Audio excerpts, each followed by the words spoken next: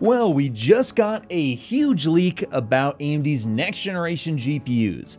Let's talk about it. Before that, this video is brought to you by Jawa. Jawa's mission is to be the community for safely buying and selling PC parts at a reasonable price, offering low fees and great customer service, which I can definitely attest to, as I personally bought this RTX 3070 from Jawa anonymously, and not only did it arrive quickly, but when I ran into an issue, they immediately replaced it with a flawless substitute and asked that I only send the old one back after I confirmed the new GPU worked great. And the best part is the price I got this card at was well below other listings I could find anywhere else, likely thanks in part to Jawa's much lower seller fees of 9 to 12% depending on when you join. So if you're interested in buying or selling PC parts on a platform with low fees and great customer service, be sure to click the link in the description below and watch out for some of my hardware that'll likely be popping up very soon. Okay, so I have talked about UDNA or RDNA 5 in the past, whatever you want to call it, and look, if all this information that's coming out turns out to be true, I'll tell you this much: it is going to be an incredibly powerful series of GPUs. In fact,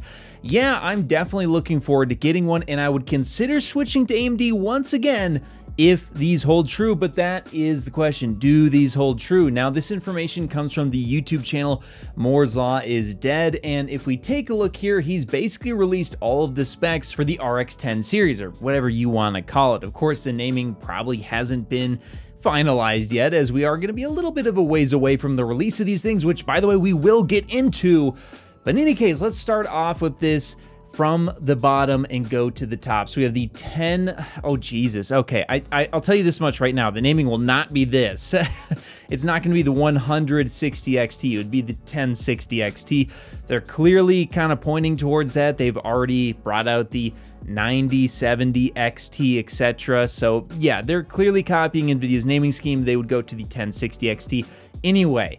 This is apparently going to have 44 compute units, a TBP target of 210 watts, 16 megabytes of L2 cache, 128-bit bus, which is pretty low, I would say, but it is going to be using GDDR7, 12 gigabytes of it apparently, and running at 36 gigabits per second.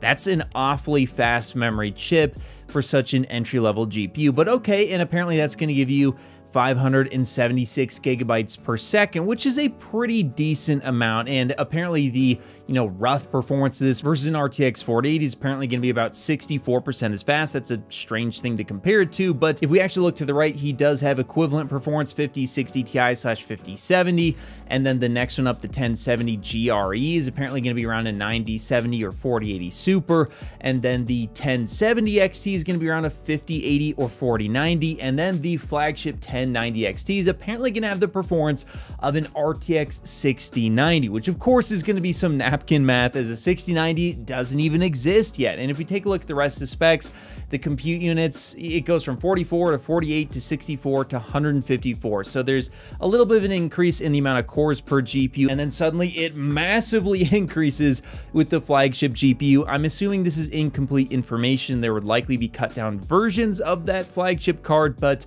at this point in time, we don't know for sure. And I will tell you, to be honest with you, the 1060 XT to the 1070 XT, could the core count be correct? And the power targets, yeah, sure, it definitely could. Same with the L2 cache.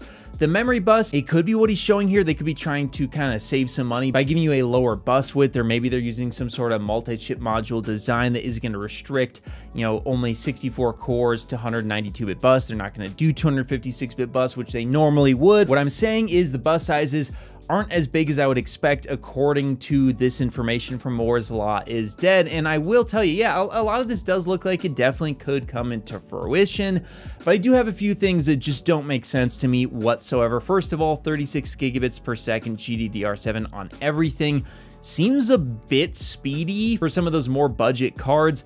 I don't think they would do that, but they certainly could if they're trying to get away with smaller bus sizes.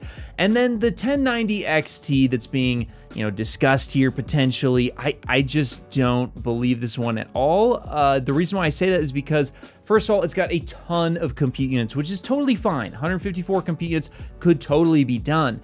But then you look at the TBP target in 380 watts, and look, if you do the math, this is basically not possible if they want to run it at high clock speeds. At lower clock speeds, yes, this definitely could be done, but then at that point, why are you building such an expensive, massive GPU? So I don't think the 1090 XT specs here are correct. In a bandwidth of nearly 2 terabytes per second, again, I feel like 36 gigabit per second G7 is just kind of a waste of money for AMD for these cards. They're going to be trying to compete with Nvidia on pricing.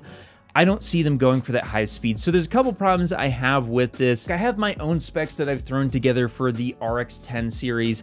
I think that the 1090 XT is going to be 144 compute units running at around 3 gigahertz and give you 24 gigabytes of memory, not 36. I feel like that's just totally unnecessary. Going to be a huge cost to the consumer for no reason.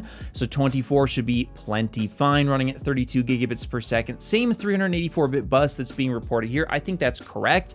However, I do believe you'll get around 1500 gigabytes per second, not over 1700. Again, I just don't think there's a reason to. In the TDP, now I'm reporting TDP, he's saying TBP, so there's gonna be a bit of a difference there. But look, I think you are gonna see rough power draw around 450 watts, potentially upwards of 500 watts plus on a card like this. Like realistically, it would probably have to be 550 watts if they make this thing. Maybe they can get away with 500 watts or just under, simply because if you look at the process node that they're likely to be producing this on, getting under 500 watts will be difficult at higher clock speeds. So with that being the case, I just don't see the specs for the 1090 XT that are being reported by Moore's Law is Dead being realistic. I'm not saying it couldn't happen, it certainly could.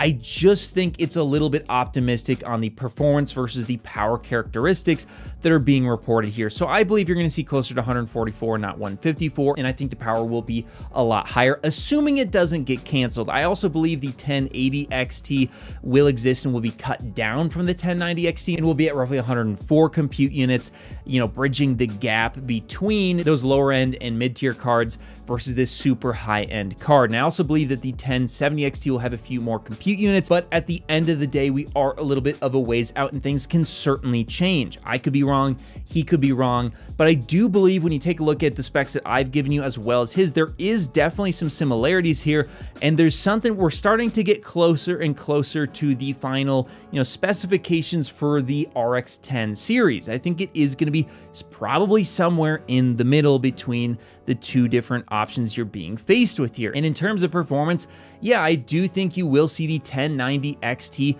possibly competing with an RTX 6090. What I will tell you is that in terms of performance versus an RX 9070 XT, I'm expecting it to be nearly 3 times faster. In terms of real world performance, probably closer to 2.3 times the performance. That would put it ahead of the 82% more performance you get out of the 5090. So in fact, it would be significantly faster than the RTX 5090, assuming they go through with whether it's 154 or 144 SMs. But look, it's AMD that we're talking about, fellas, so they could cancel it and make it smaller, and that wouldn't surprise me. Now, to be honest, even if they did that, let's say that the 1080 XT is the highest end GPU you get, that still would put you at roughly RTX 5090 performance. So what I'm telling you is, look, it seems like we're getting very close to the final specifications of these cards. As every month that goes by, the specifications narrow in closer and closer, and what we're looking at as the image becomes clearer is a GPU series that's likely to be a very significant uplift over our current GPU options from AMD, likely massively also increasing the ray tracing as well as AI upscaling performance and compatibility, delivering to you a GPU series that'll be very, very competitive with what Nvidia has to offer. Will it beat the 6090 or will it be competing with the 6080? Only time will tell, as we don't know what will and won't be canceled. But again, it's looking like it's going to be very, very fast. And in terms of release date, I am expecting Q1 of 2027. So if you're looking forward to possibly getting RTX 5090 performance for a far, far lower price, definitely keep your eyes out as these GPUs start to have more and more rumors hitting the internet. But hey, that's just what I think. Do you think that the RX 10 series really will compete with the RTX 6090 and massively eclipse the RTX 5090? Or will AMD chicken out once again and reduce the size of the GPU so that they have less risk involved? Let me know your guys' thoughts in the comments below, and of course, I'll see you in the next video. If you made it to the end of the video, be sure to drop a like. Every time you do so, AMD and Nvidia release new GPUs. Also, if you want to see more, check out one of these related videos. You won't be disappointed.